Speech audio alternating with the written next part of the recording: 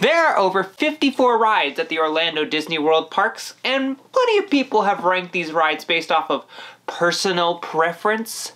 But I'm not interested in personal preference.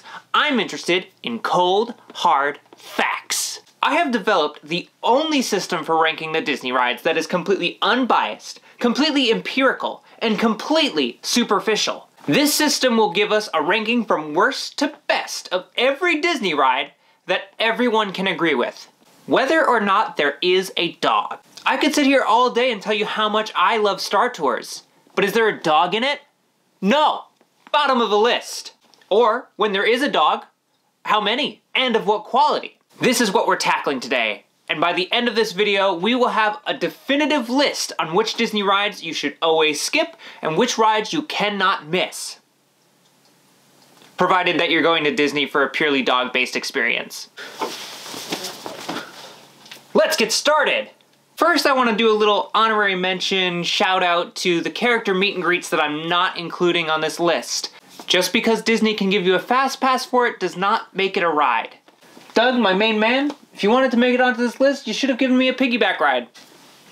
Another notable exclusion from this list is Splash Mountain, which is currently defunct and thus doesn't count. If it did count, there are no dogs on it. I checked. Kicking off the list in last place, in a joint 60th through 32nd, we have a very long list that I'm not going to memorize to read off.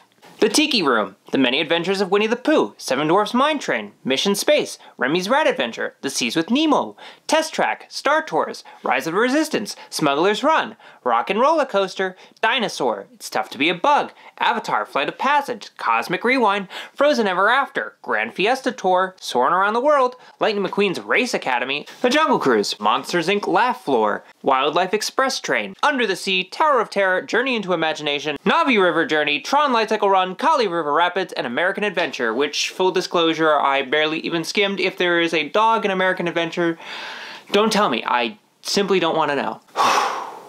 You heard that right. Over half of the Disney rides have no dog representation whatsoever.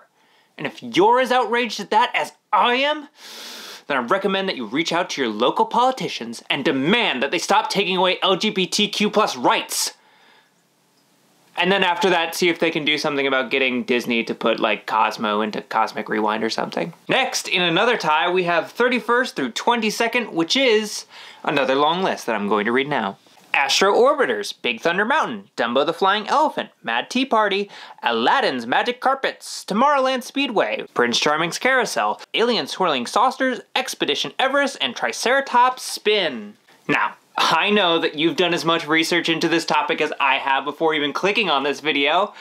Obviously, it's a very normal thing to research. So you know that all of these rides also don't have any dogs in them, so why do they have a special place above the others? It's because these rides have a section that is outside where you can see the path from the ride. This means that while you're on the ride, it is possible that you might be looking out onto the path and somebody with a service dog might be walking by. And in that situation, you will have seen a dog while on these rides.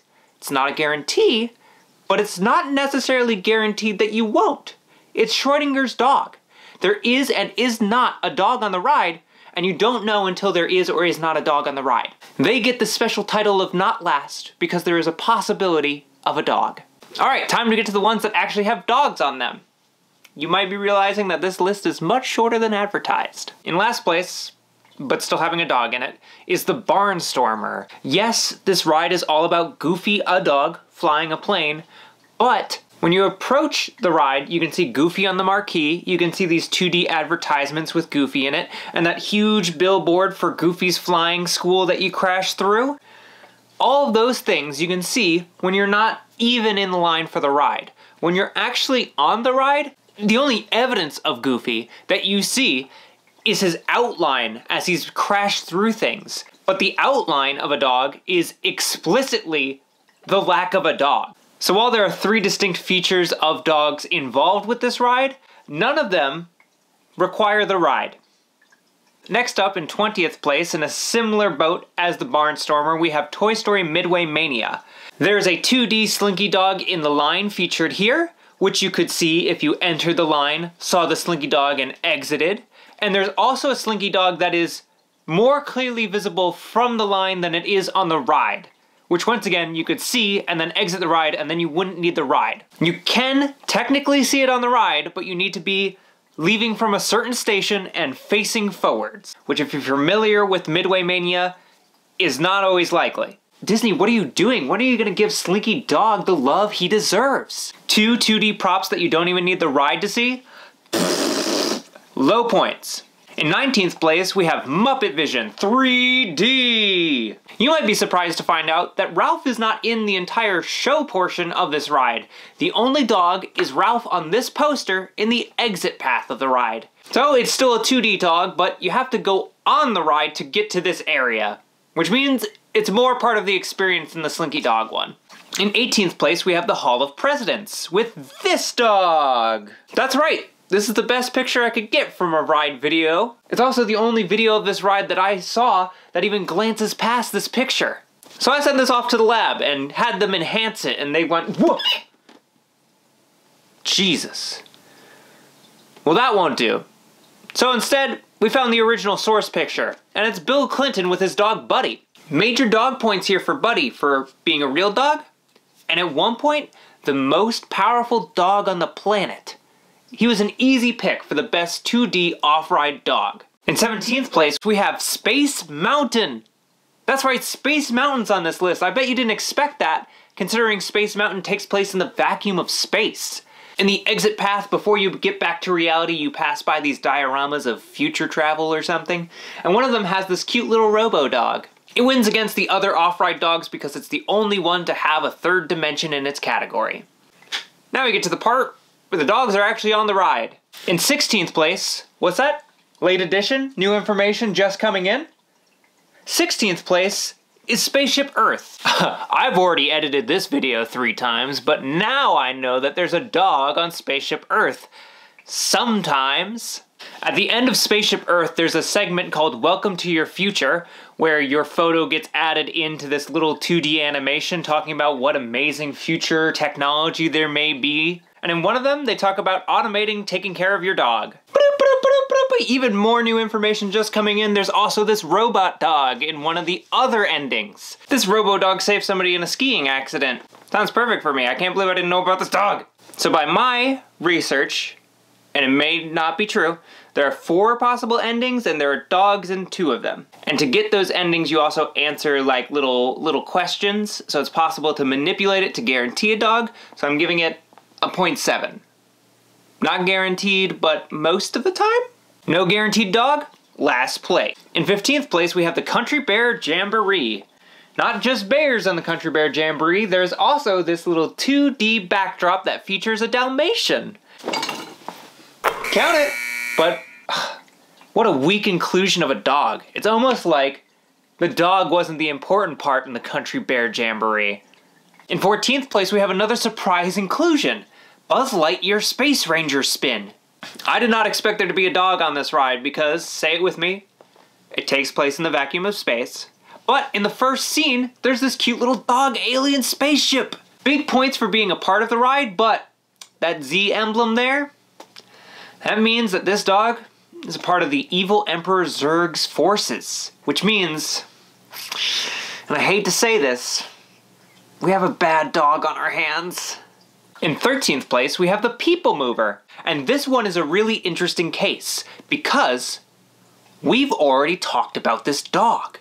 You can see the Robo-Dog from Space Mountain's exit path while you're on the People Mover. So that's more dog points for actually being on the ride to see it, but those dog points are being split between 2 rides, so sadly I can't rank it any higher than this. Coming in 12th place is Peter Pan's Flight, which includes Nana in full 3D glory, though stationary. I want to talk about a good dog. I want to talk about number 11, Living with the Land's Dog. This is the dog that inspired this list. This dog really completes the cozy farmhouse feel, and to top it off, he won't shut up. He's barking near constantly, and I love him for it. I do not envy the people who have to work at the Garden Grill immediately next to this show scene and probably hear this dog bark for their entire shift non-stop, but I don't work there, so he's a good boy. In 10th place, we have Mickey's PhilharMagic. When I last went on Mickey's PhilharMagic, there was no dog. But I watched a video to double check just in case I missed one, and in the new version, they have a scene from Coco heavily featuring Dante. Good for you, Dante. I'm so glad when a dog gets his day up on the big screen X many times a day. You did it. Good dog. We've officially moved past the rides with one dog on them.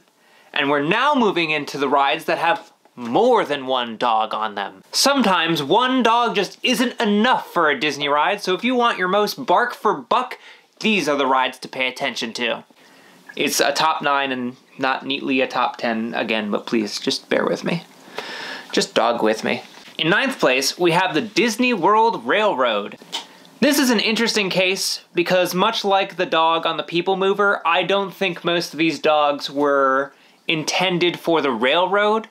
Maybe one was, but you can see the backside of a fishing scene from another ride that we haven't talked about yet. There's a dog there that you can just get a quick glance at. You go through this Indian village, and I believe this little creature that people don't pay attention to in their ride POVs, I believe that's a dog. And you can also see the Barnstormer from the ride. So there's between 1 to 3 dogs on here, but none of them are like dedicated to the railroad, so I can't put this any higher. In 8th place, we have It's a Small World. After all, have you ever ridden It's a Small World looking for a very specific detail? Maybe you have. But it's a lot like Where's Waldo? And fortunately, I'm very good at Where's Waldo. But it's still hard to discern through the videos. I know that we definitely have one dog here. We have this dancing poodle. That is definitely a poodle, and it is definitely dancing. We also have this creature playing in the mariachi band that I'm pretty sure is the blue dog, you know, from art. And around this corner, once again not featured in a lot of videos, is this thing standing next to a guy with a boomerang, and I'm pretty sure it's a dingo, which counts as a dog.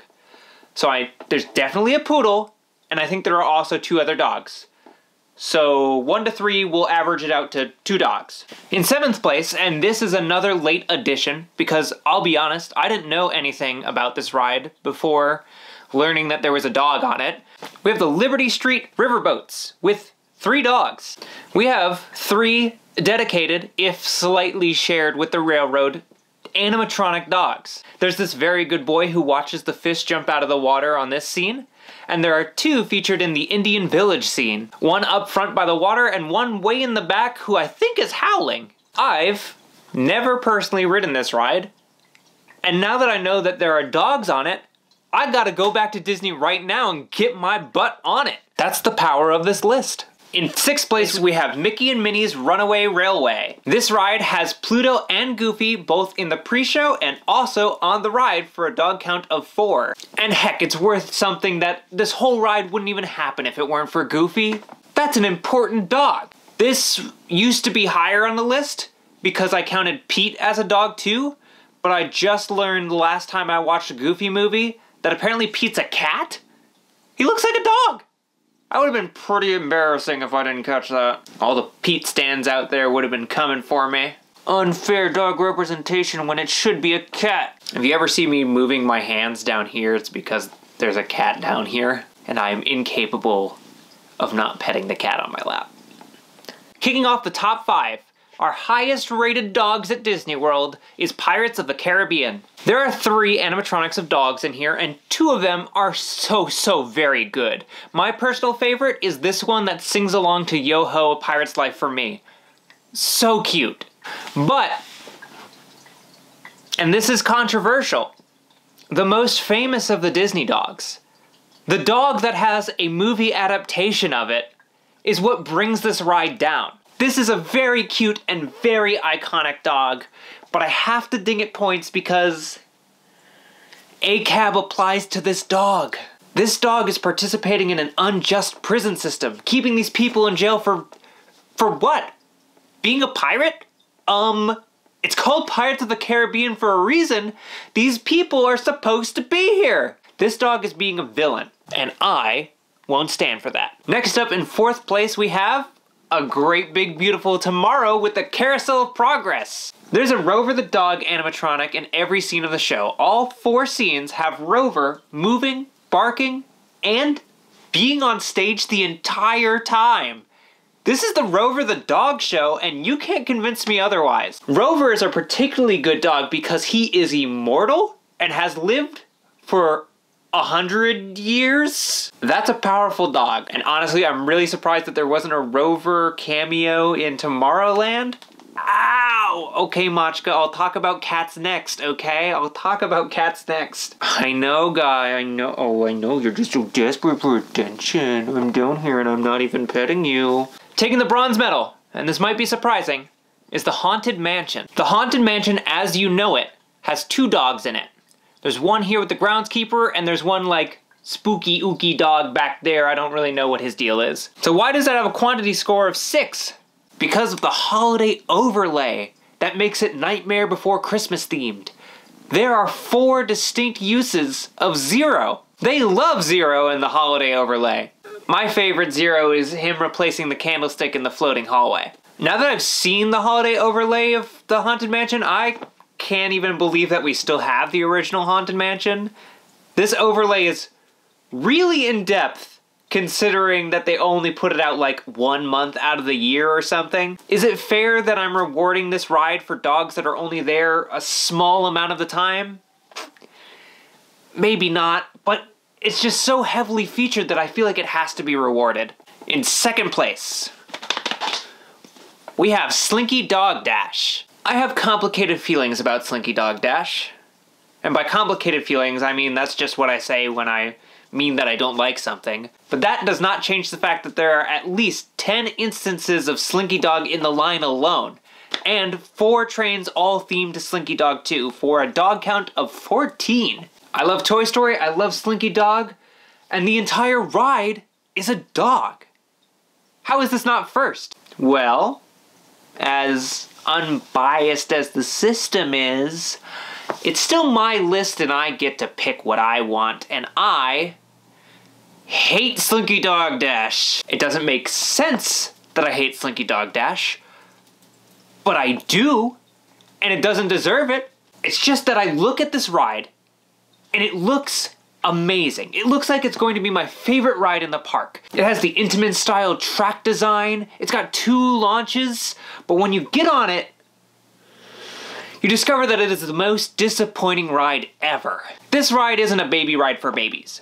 This is an infant ride for infants. I wanted an outdoor rock and roller coaster focused on airtime, focusing on Toy Story, and I got the bigger Barnstormer. And I can't reconcile that in my brain. So while the trains are great, technically you only experience 1 per ride, and the line is filled with Slinky Dogs, but they're all 2D, you know? It'll all make sense once I tell you what number 1 is. I think you're gonna get it. In first place, we have Kilimanjaro Safari, and you want to keep an eye out for the painted dogs. In this one video I found, there were 6 painted dogs out at once. Not only is that a lot of dogs, but it is also the highest quality of dogs because these are real life dogs living their real life lives in real life Disney that you can see with your real life eyes. How you feel about that is up to you, but you can't argue that there is any higher quality dog at Disney. And I know Rover's great, but he can't beat the real thing. If you want to go to Disney and have the best dog-based experience, you can't miss seeing the painted dogs on the safari. There you have it. The ranking to end all rankings. Indisputable proof that Avatar Flight of Passage, Rise of the Resistance, Cosmic Rewind, the other one, Tron Light Cycle Run, they're all trash! No dogs!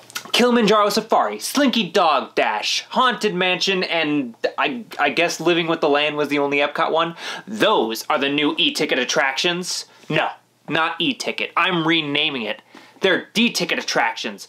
D for dog ticket attractions. I hope this video has been an eye-opening experience that allows you to let go of your petty personal preferences and just agree with me instead. Next, I'll have to do a ranking of all the cats in Disney World, but they have all those cats that catch all the mice at night. So there are way more cats than there are dogs at Disney World.